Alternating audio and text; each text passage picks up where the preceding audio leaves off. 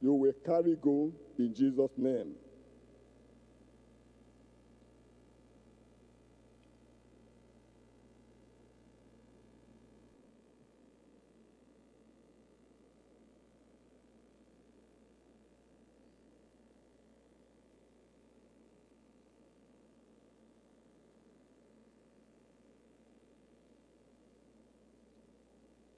Let's make sure we complete the form correctly, giving proper, correct information to enable us to attend to you.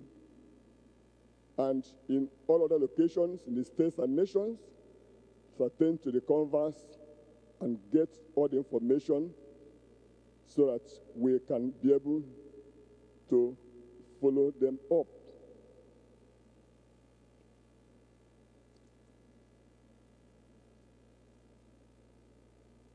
Remember the phone number for the television and radio audience. So send your name, phone number, location address via SMS or WhatsApp to the number mentioned, +234 915 444 29263. Again, +234 915 444 9263. Do this to enable us be of help to you. We are waiting for the counselors to conclude attending to the converse as we expect the powerful miracle prayer tonight and is coming your way. Jesus Christ said, John 17:1, the hour has come. And tonight, the hour has come. Are you ready? Wherever you are, these locations, in the states, the regions, the hour has come. The hour has come. The hour has come.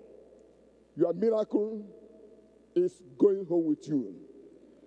Because it's going to be carry go. It's available, you carry go. It's ready, you carry go. The power is coming down, you carry go.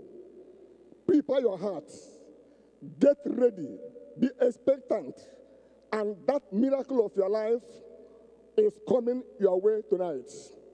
That miracle of your family will not miss you tonight.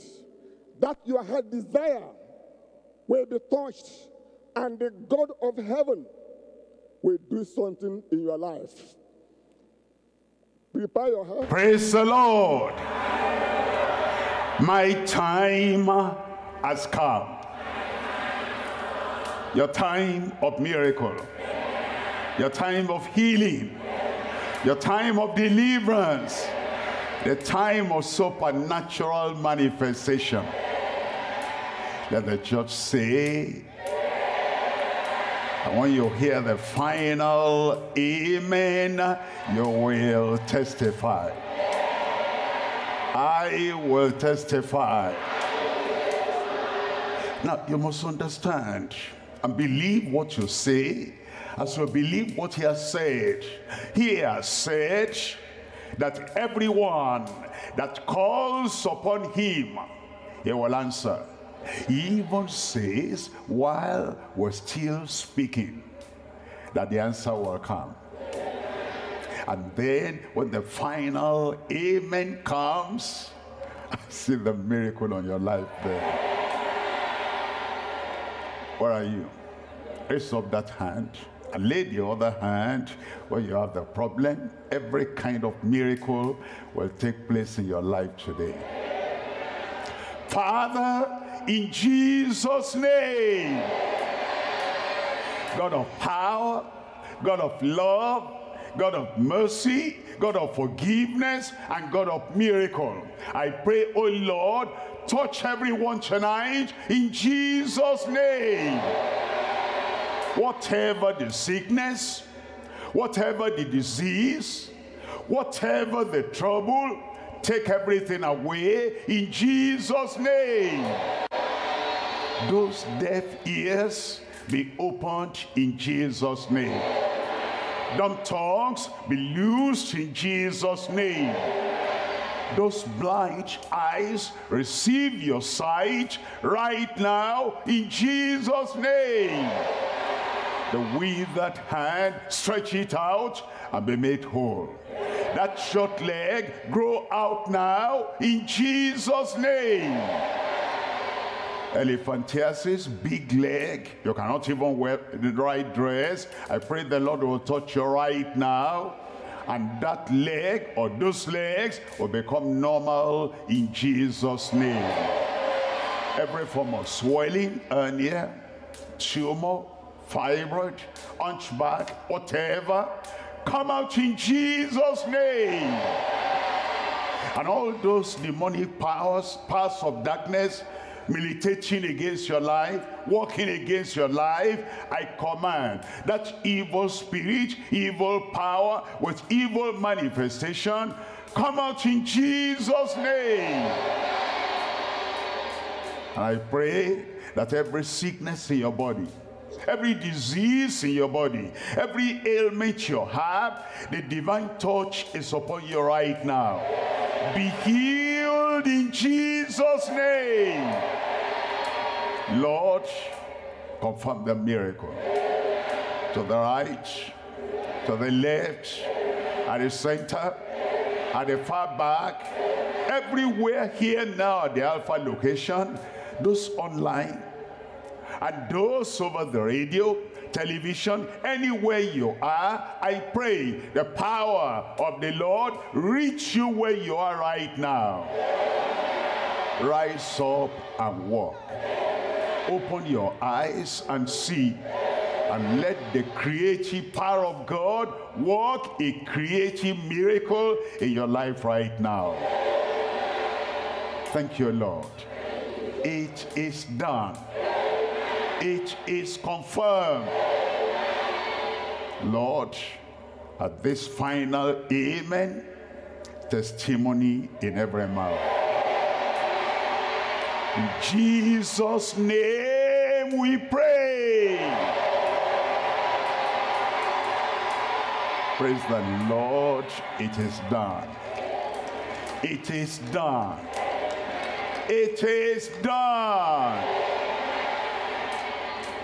Check up yourself. You see the miracle there. Those blind eyes are open. Check up. Short leg growing out. Check up. Deafness removed. Check up. And all the things moving about, tormenting your life, tormenting your body, everything is gone. Now you have the peace of God that has settled in your body, in your heart, in your soul, in your spirit. Check up. And as you see that God has done it, now you're sitting on a wheelchair. You cannot keep on sitting there. You have to use your own strength, and which is given to you now, and the healing there now, and get up, you rise up and walk. And as you see what God has done, you come out here and we'll rejoice together. Our Kitty State Overseer now to moderate our testimony time. The miracle is there. Check up the miracle. Praise the Lord. Let the church say, at the final amen, you will testify. Amen. Amen. Look at the person on your side, eyeball to eyeball, and tell him, tell her, amen. And at the final amen today, you will carry go. Salvation, carry go. Healing, carry go. Deliverance, every kind of miracle you need tonight, the Lord will shower his blessing upon you in Jesus' name. At the final amen, I will testify. Say that at the final amen, I will testify. Father, I thank you tonight and bless your name. You're a good God, a great God, for God so loved the world, and that love is still here today, flowing in the direction of everyone. I pray, Lord, tonight, none will miss the manifestation of the love of God in Jesus' name. Bless everyone without exception. Men, women, brothers, sisters, young people, children, everyone here, everyone everywhere. Bless everyone in Jesus' name. It is done. So be it in your life. In Jesus' name we pray. Thank you very much. You can sit down. We're looking at Daniel chapter 12. I'm reading from verse 1. And at that time shall Michael stand up, the great prince angel, which standeth for the children of thy people. And there shall be a time of trouble. There shall be a time of trouble. Does that surprise you? Before the flood, a time of trouble. At the time of the flood, a time of trouble. Does that surprise you? When Nimrod, when he raised up the Tower of Babel, they were scattered. A time of trouble. Look at Joseph, a time of trouble. And look at the children of Israel in Exodus, and they were in Egypt, a time of trouble. And look at them as we were passing through the wilderness, a time of trouble. They got to Canaan, and all the confederacies of the kings, they were against them. A time of trouble. Move on fast and come to the New Testament when Jesus came. Look at the situation of the land, a time of trouble. And then it now says, as we come to the end of the age, at the end of life. Have you read your newspapers of late? A time of trouble. Have you listened to the news on television or radio? A time of trouble. Have you looked in depth in Africa, every country from here to there? A time of trouble. Are you hearing about what is going on in the West, whether it's Russia or it is Ukraine, or whether it is, all these other places in the West, everywhere, north and south and east and west? A time of trouble. Trouble has always been there, but there's going to be a time of the climax of trouble. But thank God you have Christ, the Prince of Peace. And in all the trouble, the Lord will preserve your life. He will watch over you. He will thrash. He will destroy. He will get rid of every kind of trouble in your life in Jesus' name. Even tonight, any trouble there, the Lord will clear it away. Even tonight, here at the Alpha location, and then over there online where you are.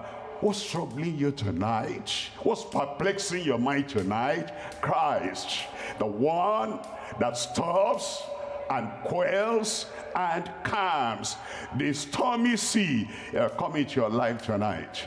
And all the storm, all the trouble, all the trauma, all the difficulty, all the perplexity, everything it will take away. And then it says there shall be a time of trouble such as never was since there was a nation, even to that same time. And at that time it says that people shall be delivered. Our people shall be delivered. Your family will be delivered. Our friends will be delivered. Anyone that comes. And it says, I believe in Christ. I hide in Christ. I believe that he came so that all my problems are solved. Our people will be delivered tonight. Everyone that shall be found written in the book. Everyone found written in the book. It's not saying in a book. If it says in a book, that means everybody. That book or that book or that book, everyone that is written in one register or the other. But it says everyone that shall be found written in the book. That's talking about the book of life, where God puts the names of the people that have believed on him, and everyone who has his name in that book, troubles over, tribulation over, and all those things that try to bury you alive tonight, everything over in your life. Look at verse 2 there. In verse 2 it says, and many of them that sleep in the dust. Now, how does somebody sleep in the dust? It's not saying those who sleep on the ground. No, not that. It's not saying those who sleep on the dust. Not that. Those who sleep in the dust. Who are those people? Somebody dies, and then they dig a hole. They dig somewhat the burial ground, and they dig the dust out. And they lay, the person is dead, they lay him there, and they put all the dust back, and is lying down and sleeping in the dust. That means those who have died and they are buried. It says, and many of them that sleep in the dust of the earth shall awake. It's talking about the day of resurrection. It says they'll hear the voice of the Son of Man, and they will awake, some to everlasting life, those who are written in the book of life, and they will arise, they'll awake, they resurrect, and they go to eternal life, some to shame and everlasting contempt.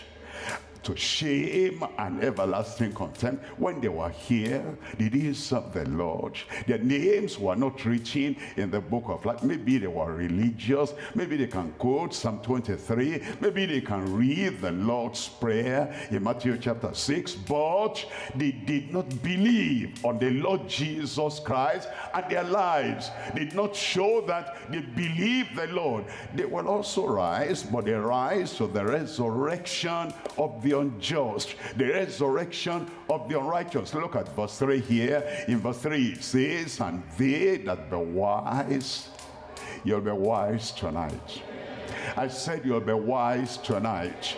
There are only two kinds of people in the world, the wise and the foolish. And it's not talking about the wisdom of books, the wisdom you gather from the library, the wisdom you gather from the philosophers, the wisdom you gather, all those philosophers of the past. Have you heard about them? Socrates and Plato and Aurelius and all those people, they themselves were not wise. They might be worldly wise. They were not heavenly wise. They might be temporarily wise. They were not eternally wise. They were not wise in the things of God, in the things of heaven. They were walking on the broad way that leads to perdition. But those who have made a choice, the wisest choice you can make in your life, and they that be wise, Timothy, I thank God for you, because you have known the scriptures, which is able to make you wise unto salvation. That the wisdom is talking about. Wise, they that are wise shall shine at the brightness of the firmament, and they that turn many to righteousness as the stars forever and ever. I came to show you tonight how the light will shine in your life. I came to show you tonight how to turn from being foolish and then you become wise. I came to show you tonight how your name will be written in the book of life, and heaven will recognize you, and any trouble in your life, everything will vanish away. Tonight I'm talking on becoming wise and shining as stars till and beyond the end. Till the end, from now until the end, how you become wise and how you become a shining star until the end. And then after the end has come and you have gone to the other side and you carry that wisdom of salvation with you, then you rise up and you will live in life eternal forever and ever. I pray that this heavenly wisdom will come into your life.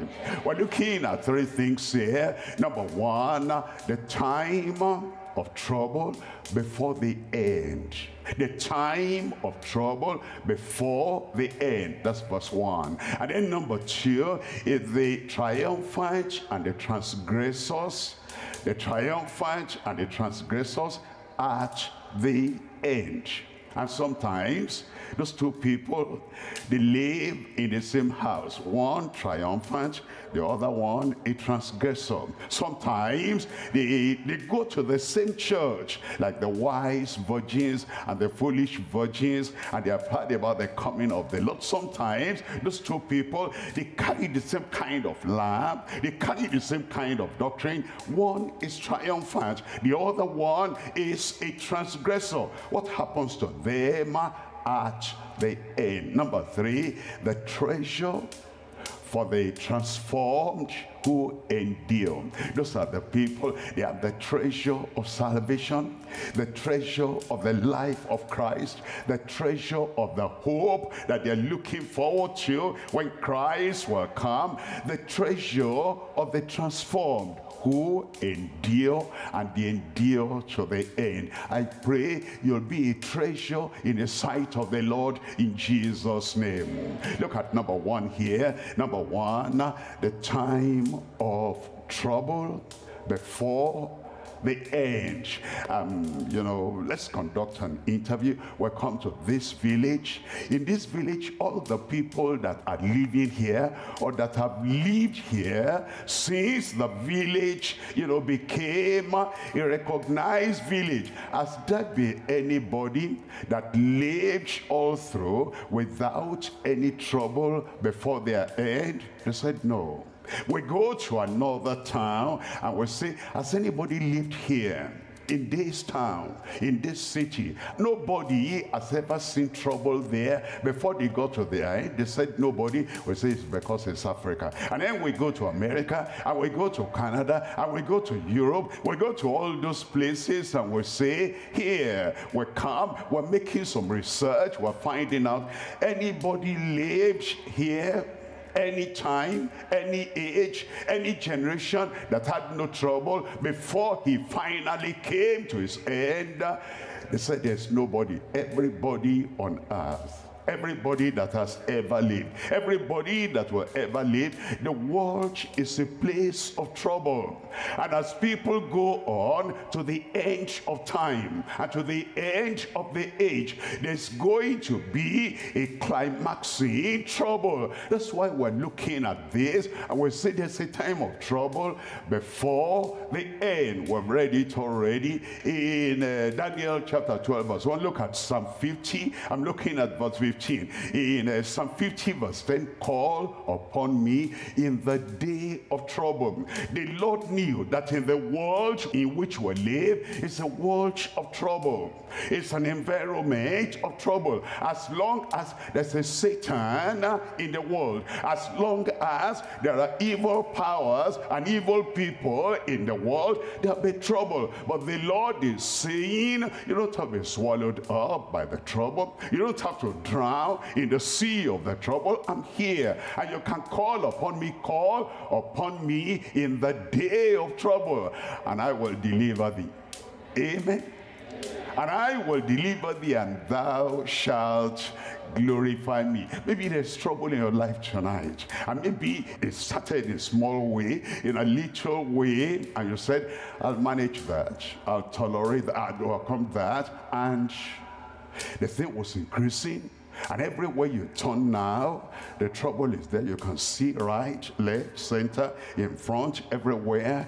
In the night, you thought you'll rest. Look at the trouble there. And in the day, you thought, now this is daylight. Anything going to trouble me, I will see. And look at the trouble, and you look around. You cannot see with the physical, natural eyes, but you know trouble is there. And the Lord says, stop looking. Come to the Lord tonight. Call upon me in the day of trouble, and I will deliver thee, and thou shalt glorify me. Redemption has come for you today. Deliverance, salvation has come for you today. My question is, why do we have trouble? Look at 2 Chronicles chapter 15, and I'm reading from verse 3. 2 Chronicles chapter 15, verse 3. Now for a long season Israel had been without the true God, and without a teaching priest, and without law. It says for a long time now, Israel, they had the God of the covenant, and the covenant of our covenant-keeping God, but nobody to teach them. They had the Bible, they will not read. They read, they will not understand. They understood, but they will not follow. They will not obey. It says for a long season. Think about your life. That's a problem, that for a long season we had been without the true God. We had some private God somewhere, some strange God somewhere, some idolatrous God somewhere, the God and the prince of this world. But we were without the true God, and without a teaching priest, without somebody to teach us. Many people are not insane, teaching the teaching of the word of God, and it is that teaching and understanding that will clear all the trouble away. And then it says without law, or lawless. And because we acted lawless, we behave lawless, as if we are a law to ourselves. And you cannot be. It's like the law of gravity is there. You say, I don't care for the law of gravity. I'm going to set up another law that will contradict the law of gravity. You cannot do that. The law of gravity is to give us understanding and knowledge that when you climb a tree, be very careful, because the law of gravity is at work. If you fall down from there, trouble will begin. Sickness will begin. You can crush your bones and you can die. The law of God is there spiritually, but the people were not walking by the law of God. Look at verse 4 here. In verse 4, but when they in their trouble,